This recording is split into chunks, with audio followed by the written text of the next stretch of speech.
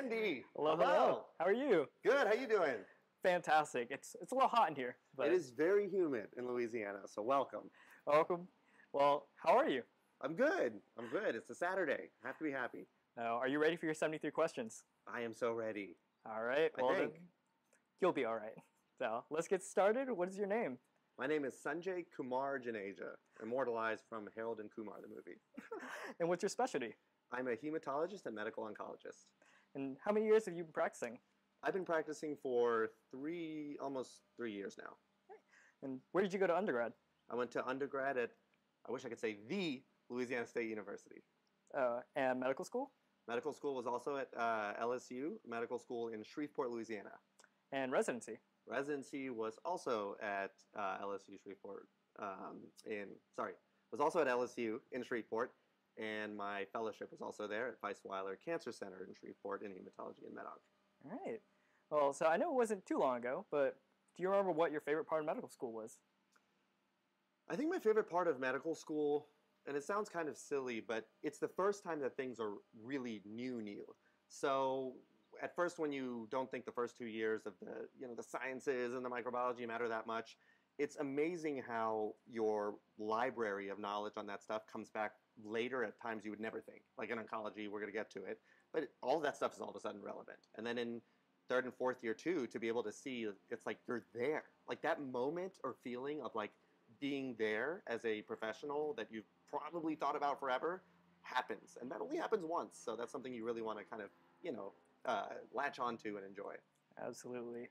So I know a lot of people come into medical school wanting to do something specific. So what specialty did you think you were going to go into on your first day of med school? So interestingly enough, I always wanted to be a teacher. I loved my middle school science teacher, and that was kind of my plan until I got into a bad car accident and lost my eyesight for quite a while and didn't know if I'd get it back. And then I realized that a lot of teaching in the process of what was wrong with my eye and the pressure that was behind it and me trying to get it down and why I'm doing the eye drops, et cetera, made something really scary a little less scary. And it kind of guided me in the process. So I changed gears, kind of realizing that doctor traditionally does mean teacher, like in Latin. And that's why PhDs were the first doctors. And so I was like, I can still do the teaching, but help people kind of get the gift of sight. So I went to medical school originally with that idea of being an ophthalmologist. So what made you change your mind about that? So I think, to be frankly honest, and if you're an ophthalmologist, I'm sorry, it was very difficult for me to, really just to be in an OR. Like, I love the surgical part of it, but not having the autonomy to, scratch my nose when I want to itch it. I actually say itch my nose, which isn't even the correct term, so I'm not smart enough to be a surgeon. And then also it was all one organ, and I really like to kind of think about the human physiology as a whole. Gotcha. So were there any specialties you immediately said, out the gate, not for me?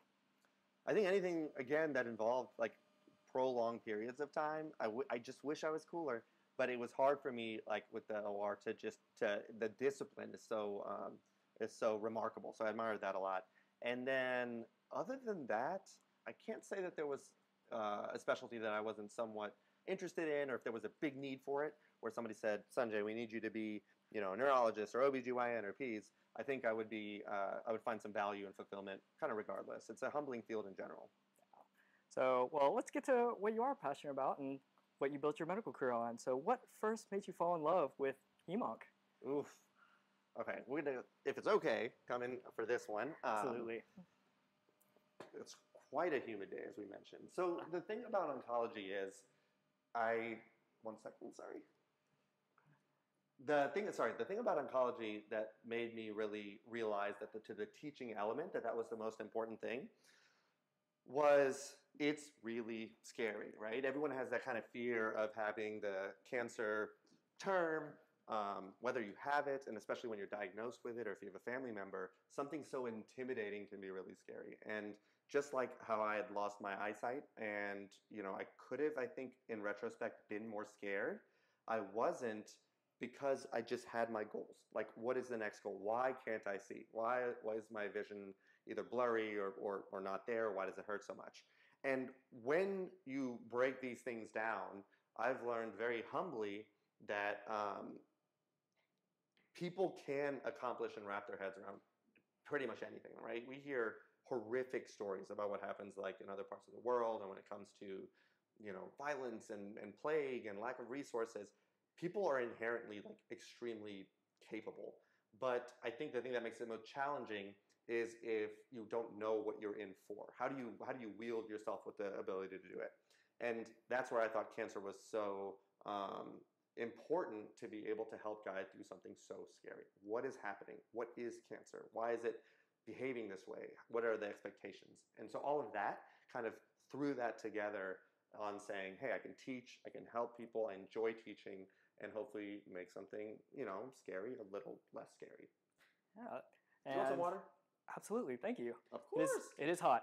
It is hot. We're going to keep saying it.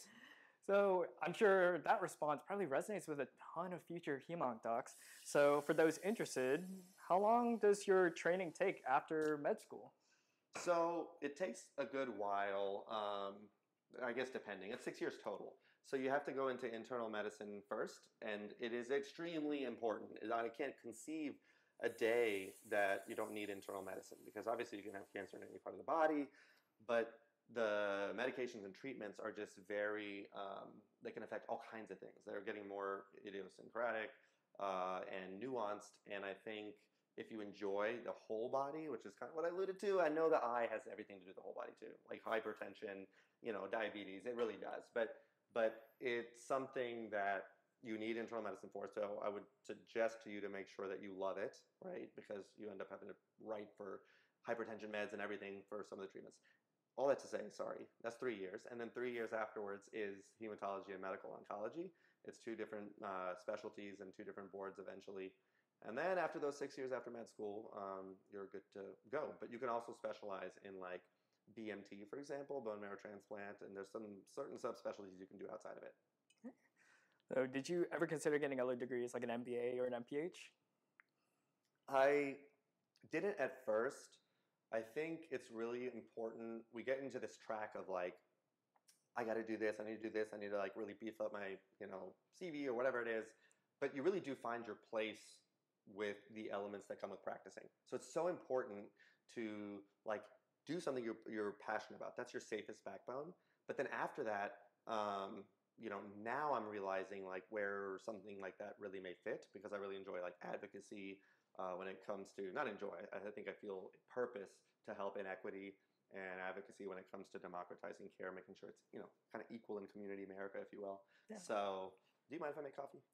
Of course. I mean, go ahead. As in, I understand the drive for coffee. There we go. I'm sure you do. I'm an absolute coffee fiend, so I'm kind of jealous of your espresso setup, not gonna lie. So there's a lot of benefits on the phenols in coffee. It's actually, studies have shown it's protective. If anyone's listening and they're like, I gotta cut down my coffee use, granted, it's also accomplished with decaffeinated, but it helps high blood pressure, all-cause mortality, even cardiac-related stuff if you have 3 to 5, I think it was 3 to 4 cups of coffee a day. But sorry, I digress. Shout out to all my coffee lovers. There you go. So, now, what would you say is the most unique part of your specialty? The most unique part of my specialty, I would say, and I'm saying this not knowing the other specialties, but really it's the relationships and how important the relationships and understanding your patient and the dynamics on how they need to hear something, as well as their family members, and then contrasting the personalities differently in the room that may need to be heard one way by your patient, but a different way by their spouse. That is an incredibly important variable to practice that I think maybe people don't necessarily have to be so keen on when it comes to other subspecialties. But again, that's me being obviously biased. Excuse me 1 second. This is going to make a really loud noise. Do you want some? Sure. All right. Love it. So, of course. Wow, that's loud. So loud. Let me go over here with you. It's okay. So, with any specialty, I always like them to try to sell it. So, why should someone go into your specialty? I think for the reason to kind of quote unquote sell the specialty, number one, it's something like you have to gravitate for. I think there's a really cool thing that happens when you meet with people that are in cancer, whether it's a nurse practitioner, whoever is in that field. there's something that's like inherently a calling, I believe. But the thing that's the most rewarding, or really, I don't even know if the word is rewarding, but it's so humbling, is you are seeing the reality of like true threatening to mortality. And it's oftentimes at a place that nobody's prepared for it, right? Much like trauma, but unlike a trauma center, it's something that's kind of more long term. And so it's a very humbling field where problems that may have been problems for you or stressors, it's really hard to feel like those are real problems or stressors when you are having a full day as an oncologist. You get home, you see your children, you saw children earlier, that of your patients or whatnot, and it for that reason, when people say it's difficult and it's hard, it's just humbling, and it makes you kinder, it makes you more tolerant. You see the stress that a spouse is going through, and sometimes it gets displaced, right? Like as maybe like anger or kind of shortness, and that's made, it brings a lot of grace when you may be treated that way in a grocery store or whatever. You're constantly reminded, like, of the finiteness of life, and it's very humbling for that reason. But again, in my opinion, like I keep saying. So flip it around, play devil's advocate. Why should someone not choose your specialty? Ooh, I think there's two predominant reasons. If you don't mind, I gotta get my favorite mug, which I'll be able to show you here in a second too. Sure. I think number one, it takes a colossal amount, and I didn't appreciate how important this was. It takes a colossal amount of keeping up on things. And there's a colossal amount of like guilt and almost like stress of, am I keeping up with it enough? Because it's so rapid. So you have got to be a lover of constantly re-edifying yourself and constantly like database searching. It's extraordinarily rapid. So that becomes difficult. It's actually impossible to keep up on all the data if you're a general community oncologist, because you're not going to be the breast specialist and the GBM and the liver specialist. So you have to be okay with feeling to some degree incompetent or behind for the rest of your career. And the second part of that is that's as a community oncologist. And the second part of that, I think it is to, if you are compassion-based. So we're going to dip into my office here for a second. Wait, what? I know. So sorry. It's, professional in the front, business in the back. Oh it's so obnoxious, a little over the top, I know. That's why I keep it hidden. But I'm a Gemini, the two little like personalities. So it's something that my wife said I have one space to be able to kind of just have as my own. So this is where we ended up. I know. It's obnoxious, but I love it. It's my personality thrown almost emesis into one room. And the second part of that would be just like, it's hard to shut off. You think about your patients. You could always read more, kind of to piggyback the first thing that I was saying. And even on the weekends, if you have free time, you're thinking about that 40-year-old or that 35-year-old, and you know that the response it hasn't been great in the first two recommended lines, and you can scour the earth and find something. If there's something to find, it takes scouring to find it, and you have to have that pressure that doesn't shut off. So, are there any stereotypes about your specialty? I think there are different flavors, which I actually don't like to use that word, but everyone's heard it if they've been to med school, right, from our senior attendings. Mm-hmm. A couple of the things that people think about oncologists are, number one, and this one really kind of hurts my feelings, like that the care or delivery of medications or therapies have to do something with the actual, payment or repayment and stuff. I learned very quickly. I got to show the mug real quick. One of my patients got me that, and one of my patient's daughters, and my patient was nervous because she's like, "What if he gets offended? Other doctors and me." Let's get this in focus. Maybe. Yes. You got no. Wait. Maybe. Is it going to focus? Oh, we'll get it in a second. There we go. So yeah, I thought that was fun. And you have to have fun, and that's one of the cool things about oncology. But yeah, I would say some of it is like how, there's this thought that compensation correlates with, the treatments you're giving and things like that. I know there's just so much cancer and people are waiting to see a doctor. So that one just hurts my feelings as far as that kind of bias.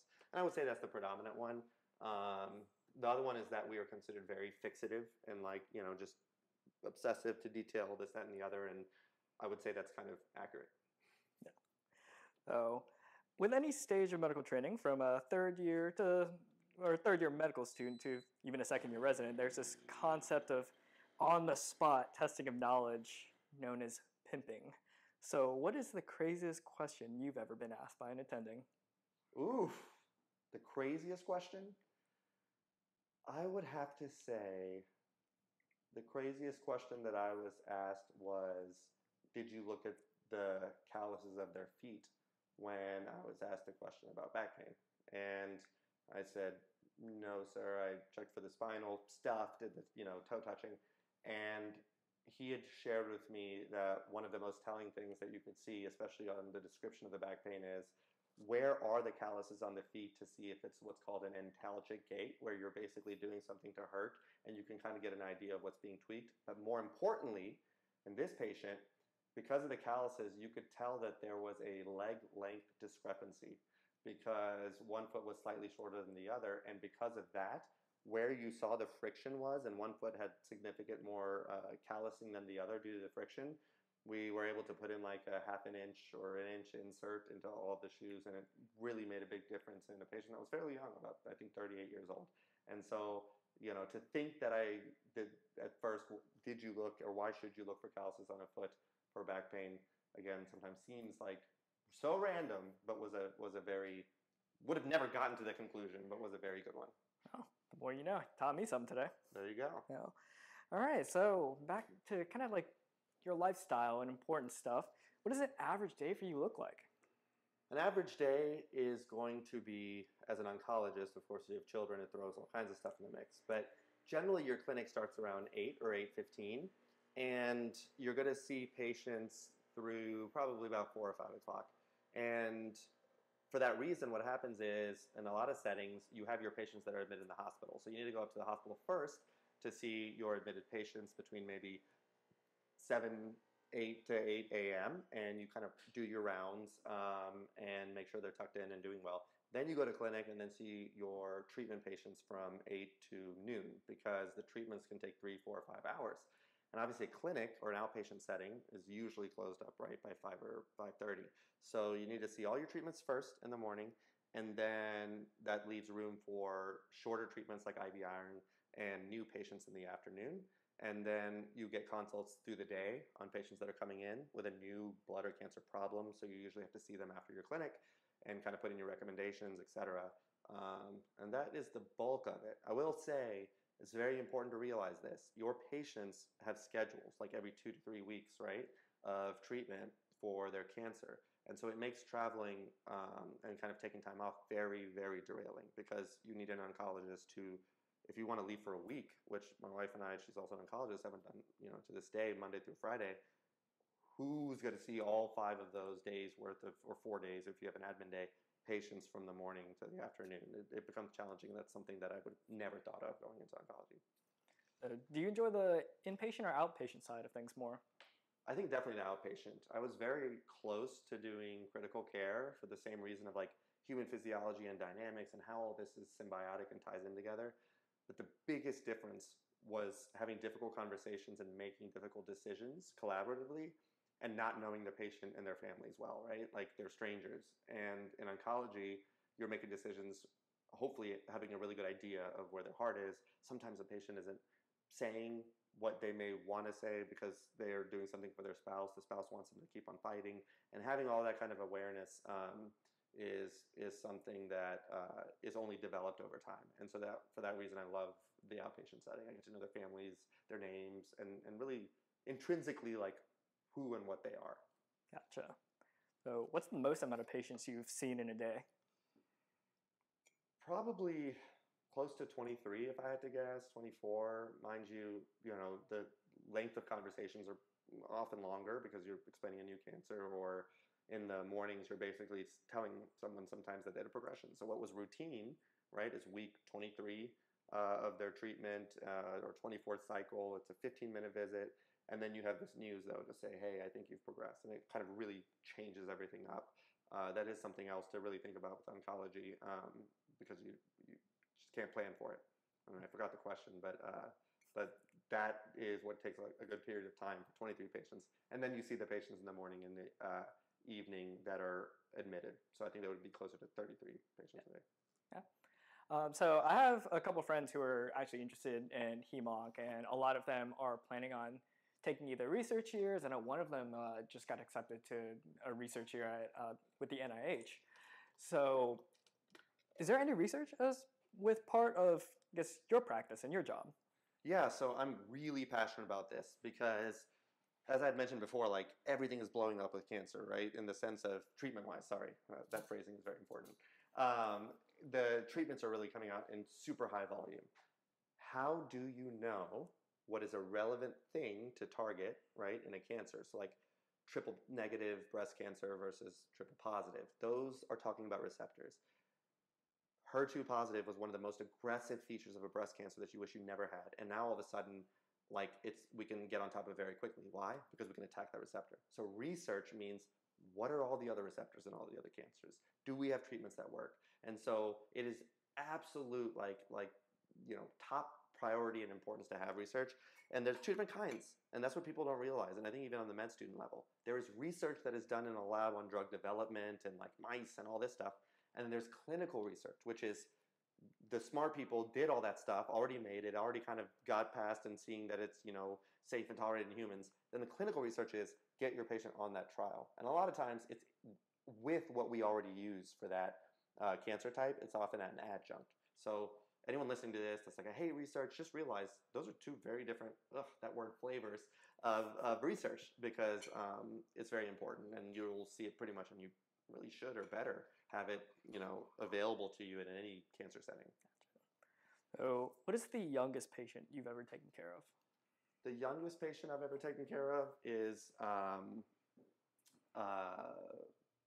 probably, I guess 18 or 19, because we have, we're adult medicine. So some people can do what's called a med peds oncology, but the treatment regimens are very different in pediatric populations and adult populations. So I think most people stay on one side of the line.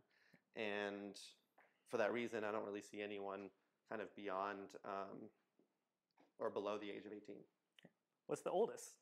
The oldest, I have currently a 98-year-old that I'm very determined to get to, to the centurion mark. And he has cancer. And that's the beauty, again, of cancer, is there's targeted therapies now and immunotherapies that are so tolerable that it's not that chemo that, quote unquote, blows someone away. So he's like a year and a half in right now to a metastatic cancer, but doing really well. So 98 is the oldest one I have currently. And I don't think I've cared for one over 100. I did one time at the VA. The VA, I used to practice there. He was, I believe, 102. Whew. So what is one thing people misunderstand about the field of HEMONC? I think something that's misunderstood, at least on a non-medical side, is that there is progress to be had or made. Like a statement of this cancer is very difficult to treat, or that, nothing can be done in this setting. That question has to be reset pretty often. And people are trying. I think that's a big one. It's like there's this thought that there's this acceptance that cancer can't be cured or whatever else, and it's just not true. And I think in medicine, one of the biggest misunderstood things by other specialties is really to what a high degree, number one, we know our patients, but number two, and this is a big issue to be honest, people assume that somebody with a bunch of cancer is like, oh, they're just 1 foot in the grave. And I know that sounds harsh, but it couldn't be more wrong in the era that we live today. Like, if you don't know what that cancer is, it doesn't matter if it's in 50 spots and all this stuff, if they're 90 pounds, you don't know what the prognosis is unless you know what it is and what treatments we have. Because people like melanoma stage 4, for example, small cell lung cancer with platinum therapy, but melanoma is a big one where people just it can melt away for years and years and years and has a 40% chance of responding to first-line therapy, immunotherapy. So you have to know what the cancer is before you can make a conclusion. Now that's different than somebody that's on a 4th or 5th line therapy, because now you can say, the best things in this cancer type and treatment have been exhausted. That's a whole different conversation than a brand new diagnosis. So what would you say is the toughest part of your job? I think the toughest part of the job is definitely giving bad news. You never perfect it, or maybe you do. I don't know. Like, I just don't know. One of my staff told me, you'll never know how you did. There's no feedback when you give bad news, especially like the end of the road news. But he said, if I've learned one thing, it's if somebody tells you thank you after you've given really bad news, that's the best determinant he's recognized in his career to say, you got to understand that person and that person's family. So what would you say is the most rewarding part of your job? The most rewarding is celebrating the victories. It doesn't matter if somebody is, quote unquote incurable or what we call terminal, but if they have a response, like, you have got to highlight and make a big deal of the victories, because they are very big deals. And those tears that we share all the time and everything, there's no feeling like it. I'm getting goosebumps just thinking about it. Sure. So how many hours do you work in an average week? Probably about 50. Yeah. What time do you normally wake up? Usually no later than 6:30. What time do you normally leave the hospital? Probably not till about 6 p.m. Yeah. How many hours of sleep are you typically working on? So some of it is because of things that are outside of practice, kids and other things I'm passionate about, but usually about 5 to 6, which is very unhealthy and not okay, just so anyone listening knows that. How many hours of sleep are you working on right now? Probably about the same. It's 7 days a week. Sure. Do you have to take call? Yes, you usually take call. You rotate in an outpatient setting with your cancer team or partners. So when you take call, at least here and in the previous practice I had, it's all weekend, just the patient phone calls, the admissions, the rounding, that's all part of it. And then you take day calls overnight as well. Okay. You a night or day person? I think definitely I get some of my best personal work done at night, but then the patient care and just the feeling of a morning. We have another morning, in this world.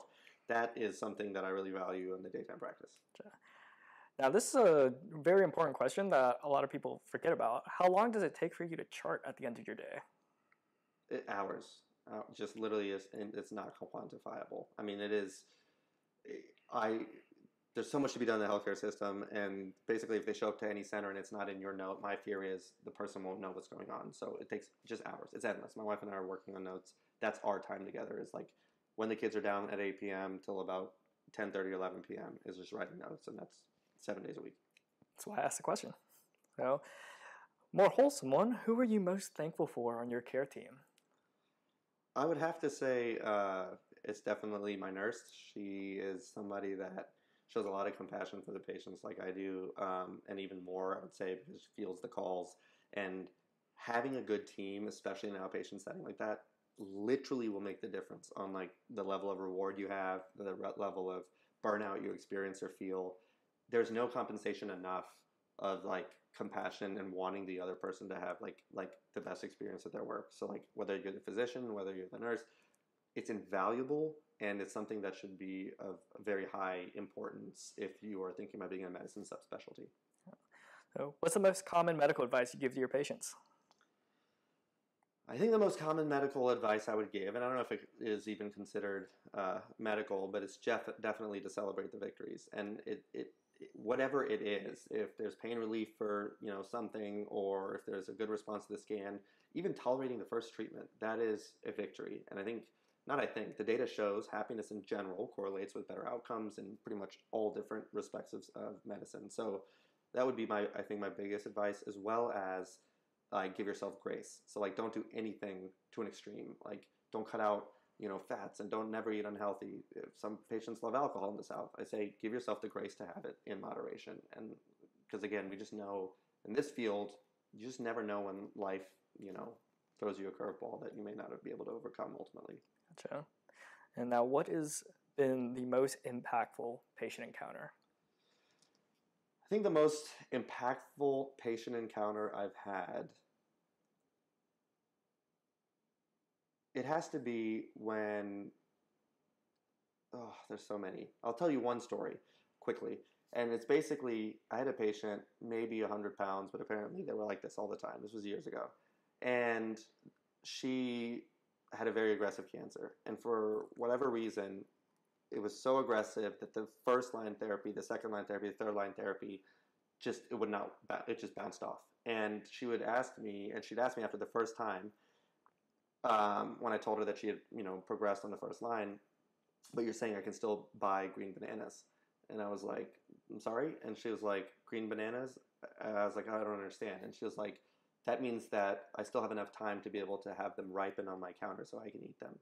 And so I was like, yes, ma'am, you can still buy green bananas. And then I remember after the fourth line, I had to tell her, or she had asked, I don't remember, it's so heavy, but it's, we don't have green banana time anymore. And I think it was a very interesting way to think about something. Every time I see a green banana, I think of her. And that was very impactful, as well as a gentleman, this was years back as well, in his 40s. He was very sick with a very aggressive cancer. It was towards the end, and he was in an ICU with beeping monitors, this and that. And I told him, it's time, I think, that we're at the end of the road here, and et cetera. And he said, okay. He's like, well, he said some very thoughtful words and how much he appreciated it. And then he said, I'm going to miss all this. And he did that in a room that's beeping and ICU and IVs. And I was like, it took me a second, but he just, when I made that face, he says, by this, and he's like, just life, air, the day, mornings. And that moment, it humbled me a lot, to realize how fortunate any of us are, for the most part when it comes to things like that. Whoa, now I need something else because I'm all getting choky. Well, that's good times because, we've talked a ton about your life inside the hospital. So we're going to move on to what happens when you clock out. So what is your favorite thing to do when you are not working? When I'm not working, I don't know if it counts, but I think I really... Do you mind if I have a seat again? Go for it. I think my favorite thing... I probably need to check my calluses to see if there's a little leg length because of my back pain. The thing that I enjoy most is by far playing with my kids. It's so easy to be thinking about other things while you are at home and stressing about, work and your patients. I try to be as present as possible. And they're 7, 5, and 2. And to remember what the world looks like through their eyes and their lenses, that's some of the most palliative, therapeutic things I experience. And I encourage anyone, whether it's your nephew or your cousin, the world looks different out of their eyeballs with their younger brains, and ours are matured and you can't go backwards. So I think it's a beautiful thing. Yeah. How many kids do you have? 3. Okay. And does your family ever ask you for random medical advice? All the time. All the time. What's the weirdest question you've ever been asked? Oof. I think the weirdest question I've ever been asked, I would say it's a bag, and it's family, friends, really, or friends, and it's just pictures of the most, or a description of the most intimate area of something that's just very benign seeming, and they're like kidney cancer, and I'm like, how long has it been there? And it's 7 years, but I just noticed it. So those are always, I think, to me, stranger questions, but there's no strange questions either, right? Yeah. It's always the derm pictures. It's always the derm. Yep. Oh. Now, do you have any pets? I have one dog, Baxter. It was received by a patient in my 3rd year of medical school. She just casually mentioned, yeah, we got a bunch of dogs, wiener dogs, and I was told it was a mini, but apparently they only meant mini because they were a puppy, because he's 35 pounds. He's walking around here somewhere. That's right. So, now, favorite animal, not a dog or a cat? I would have to say it's a horse. I hear that they're very empathetic, and I love that a lot of inmates and people with mental health disorders and struggles apparently see a lot of palliation. And so I always wondered, what is it about the temperament of a horse that can somehow, placate people, in their emotions? If you could have dinner with anyone in history, who would it be? Goodness. Anyone in history, I think it would have to be Aristotle. I studied philosophy in undergrad, and he was just on the forefront of so many different things, and to get inside of his head or even try would be something truly remarkable, I think. What would you guys be eating at said dinner? Oof, with Aristotle, Indian food, of course. He has to know what it is. So, what's your favorite dish to eat? My favorite dish is probably, so I just classic, but it's going to be just Tiki masala at an Indian restaurant. Any good restaurants around here? I mean, we're in So New many. Orleans. Yes, New Orleans, Baton Rouge, Southern Louisiana. There's so many, and if you like French Creole Cajun stuff, it's here. Okay. Coffee, tea, or soda? Coffee. How much water should you be drinking every day? I love asking this question because everybody gives me a different answer. Should, I have no idea because I don't drink any and it's terrible, and I can tell you that drinking water is important. I would guess maybe 68 ounces. Favorite meal from the hospital cafeteria if you have one? Oh gosh. My wife and I in residency ate a lot of the cheeseburgers. There was just some novelty about it, and you got to make it how you wanted, and it was on a grill. So, top 3 music albums. Oof. I think it would be Michael Jackson's The Thriller. It would be, believe it or not, Dave Brubeck. I think it's called Takeout. It's the one with Blue Rhonda LaTurk, and then also Lil Wayne's underground album, No Ceilings, I believe the third. That's a spread, and I'm here for it. So, favorite song at the moment? Favorite song at the moment would have to be Stay by Bieber, I think. It's just something that's in Disney movies and my kids love it, and every time it comes on, we just start dancing our best dance. Pineapple on pizza, yes or no? No. Okay, good. So, any artistic hobbies you keep up with? Artistic, probably just photography. I used to do that back in med school, and I really enjoy kind of getting to dissociate and do that outside of medicine. Favorite movie or TV show? Oh my goodness, these are hard. These are the hard ones? What's that? These are the hard ones. Favorite TV show would have to be. I just can't answer. I'm a Netflix kind of junkie while I'm doing my notes. It would have to be something that has to do with like maybe Mindhunter is a pretty good one. Okay. So, one random task you wish you could be better at. One random task that I wish I could be better at would be writing down the things that I had to do. A task of tasks, if you will. I just am, for some reason, stubbornly keeping it in my head. What's the best way that you relax after a long day? I'd have to say again, playing with my kids. There's nothing that is more palliating for me personally than that. Night in or go out on the town kind of person? Oh, definitely go out in the town. I think there's, that's an easy one. Indoors or outdoors? Outdoors. Beach or mountains?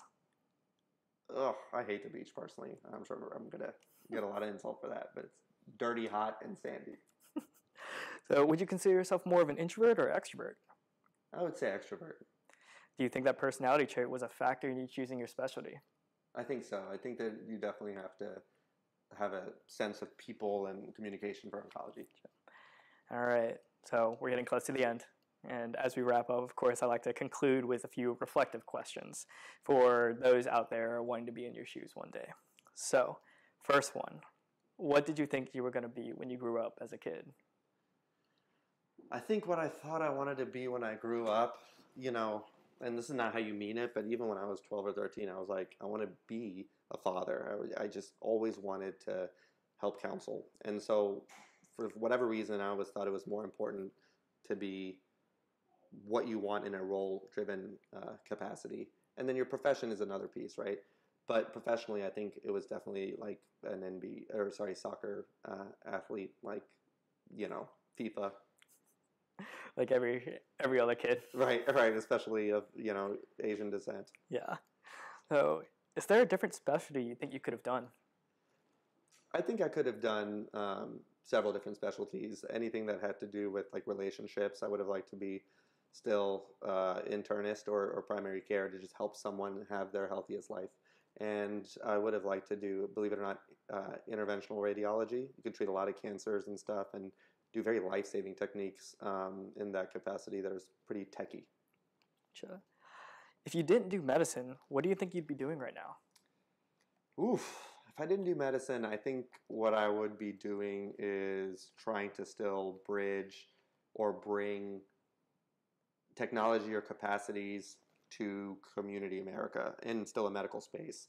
I think there's a lot of underserved I mean, most, right, American community settings don't receive the same care as an academic center. And I think if there was some creative way, whether it's with technology or advocacy, it would be in that capacity. Okay. Now, everyone knows the path to being a doctor is never easy. So, were there any times that you doubted you would make it as a physician? Oh my gosh, absolutely. My first year, I was sure that I just would not make it through med school. It was very hard. As everyone says, you kind of got away with being at the top, and with less effort, I would say, and then with more effort, I still was not my first year and second year. So yes, it is so normal. I think you're doing something wrong if you don't feel that way, actually. Now, if you could change one thing about the medical field right now, what would it be? For the medical field, I would love to see way more symbiosis between like administrators and physicians and everyone else in healthcare that's like non-physicians in any capacity. It is getting so disjointed that I think it's causing a lot of stress and lack of understanding by the parts that are so important to be an integral process. Yeah. Now, what can a medical student do right now to prepare to go into your specialty? I think for sure you need to have an interest in oncology in the sense of doing something, whether it's research or trial stuff. It's less important really in medical school for getting in because you can do a lot of that stuff in your residency with internal medicine. But if you're thinking about it, be the best internist you can be. That was one piece of advice I got from somebody I looked up to that was a third year. They said, Sanjay, you want to do hemonc, right? I said, yep. They said, so what are you going to study, through residency? Because everyone's going to come to you saying you want to do hemonc. I said, hemonc. And he said, absolutely not. He's like, you're not going to know any hemonc, and you're going to be the best internist you can be by knowing everything else really well. And that was by far the best advice I got because sure enough, in fellowship, I learned hemonc well, but I got to preserve a lot of my internal medicine side by not focusing on it too early. And that goes for any subspecialty in medicine. Now, if you're to go back, would you change any of your experiences that got you to where you are right now? I love the way you phrase that question. A lot of times people just say, what's your one regret or biggest regret or do-over? And this isn't a corny answer that's like, oh, everything. But truly, if you look at your life, pull yourself out macroscopically and say, do I feel fortunate or grateful for where I am? For whatever the pieces are, for me, my wife, my kids, my career. If the answer is yes, the way I see it is like, I wouldn't want to do over anything else because there's definitely been hard times and bad times and things that seem like mistakes that made me not make the same mistake. And that is the one rule I mentor everyone about, like with med students, residents, you name it. Permit yourself the grace to forgive yourself for the first time for anything. Give yourself the discipline and that you expunge yourself from that guilt or that keep thinking about why didn't I? But just tell yourself you'll never make that mistake again. And if you can do that, then I think that is the most productive and constructive way to do anything. Very well said. Now, we're here. Question 73. Ready? I think I am. Finally. I know you are. What would you say to the aspiring hemonc physician right now? I would say if you are considering doing hematology oncology, there's a reason for that. It is a field that is just not for everybody. And if you have that, I believe there's a purpose in the world. The world wills a purpose for all of us, but you have to channel it and be open to it. And if you're thinking about it, I think it's a powerful thing in and of itself. Make sure that's the case. Expose and saturate yourself in that world, but be grateful, because if you have that interest, that in and of itself, I think, is one of the biggest blessings or something that's telling you that you belong in this field. And it's a very, I think, privileged one to be able to care for someone with something so scary, but also to already know or suspect that is very meaningful in my opinion. And I can tell you that from being on this side of things. Well, very, very well said. That's all I got for you. So thank you so much for your time, Sanjay. And I'm sure you're inspiring tons and tons of hemonc doctors all around the world. I'm very humbled, and thank you, Andy. You are amazing. And a Virgo. I knew it. Thank you.